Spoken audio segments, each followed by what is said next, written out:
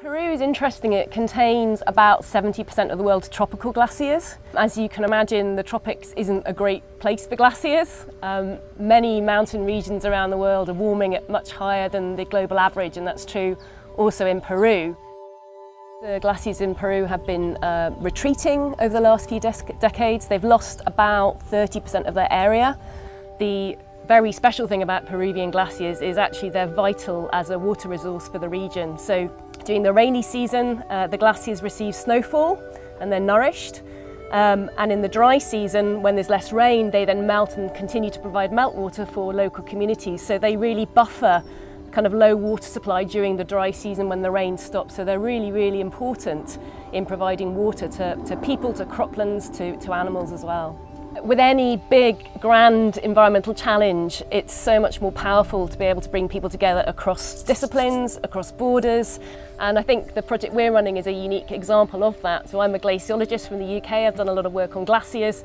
Raul Loaiza-Muro, my collaborator in Peru, he's an ecotoxicologist, so he's very up on the impact of water quality on people and on an ecosystem. So together actually we bring a really unique set of skills together which enables us to kind of address this grand challenge about water quality and glacier retreat in Peru. But the glaciers in the Cordillera Blanca, they sit on top of these rocks which are very metal rich. As the glaciers are retreating, they are exposing those rocks in front of them, they get washed by the rain, they're open to the atmosphere, the metals get dissolved out of the rocks and that process produces acid, so the rivers are becoming acidic and very metal toxic. What we don't know is which rivers that's going to happen to, which rivers that's not going to happen to. So what we're hoping to do through our project is to produce a vulnerability map for that whole region for the water resource managers so they can see which rivers are going to be a problem as the glaciers retreat, which ones we don't think will be a problem. And then on the flip side of that, to work with these communities to help them to remediate some of the toxic waters in the rivers, which is happening due to glacier retreat. So they're constructing artificial wetlands, and by working with these communities, I think what's quite nice is actually we're kind of implementing a solution to the problem rather than just diagnosing the fact that there is a water quality problem in the mountains in that region. Wetlands are ecosystems that are unique to high altitude Andes. They are characterized by native flora consisting of moss and grasses. This ecosystem is like a sponge that keeps water and also filters the water. So learning about the functioning of these ecosystems make us think about designing green infrastructure. One example is what happens here in the Shayap catchment. Glacier retreats has produced oxidation, acidification of water and transport of metals. This has been channelized down to an artificial wetland where we are aiming to treat part of this acid water coming from the upper parts so we can improve the quality, delivering water to reservoirs so that local people can use this water for their lands, for crops, for example, for cattle rising.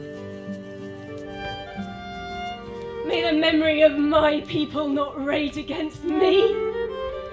I never wanted to murder the valley and let everyone know that I did not cause my own death. So this evening I'm about to perform in a play about changing glaciers in Peru, where I will actually be becoming the glacier. So the performance is linked to a programme called Trans.MISSION. It's jointly funded by the Natural Environment Research Council in the UK with the Hay Festival, which is one of the world's greatest literary festivals. And Hay kind of paired me with a storyteller and actress in Peru, which is Erika Stokholm. And she's written a beautiful story about the changing glaciers from the scientific results that I've kind of discussed with her.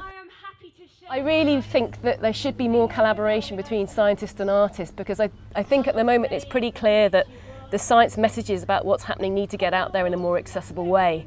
And artists have a brilliant way of doing that, actually. And there's something quite powerful that happens when art meets science. I really believe that if people come together across disciplines and across different nations, that you can actually solve some of these problems. You will come to a problem with a different mindset and a different skill set, and actually these kind of projects, they help you open up a little bit and see things from another perspective to bring in different types of solutions. So I really, really believe that sort of international cooperation is key with solving grand environmental challenges.